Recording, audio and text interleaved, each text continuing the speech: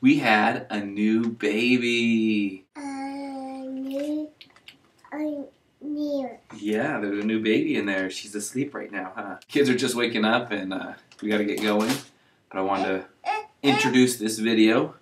We were fortunate enough Thursday to add a new member to our family. We now have 4 kids in our family. We had a healthy baby born Thursday, 6 pounds, 14 ounces. We named her Autumn. Exciting! We were excited. I'm a little bit tired last night. Oh man, I was having a hard time getting her to fall asleep, and I'd lay her down. I'd get her to calm down in my arms, and then I'd lay her down in her crib, and like 5 minutes later, she'd be up again.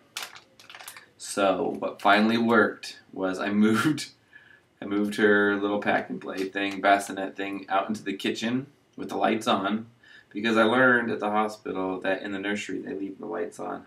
I think that makes them keep their eyes closed because it's bright to them, and so they just keep their eyes closed. Anyway, and so it's easier for them to fall asleep, I feel like. And then I turned on the fan from the microwave, and which was really loud, and she was just in a bright area with really loud noise, and that made her fall asleep.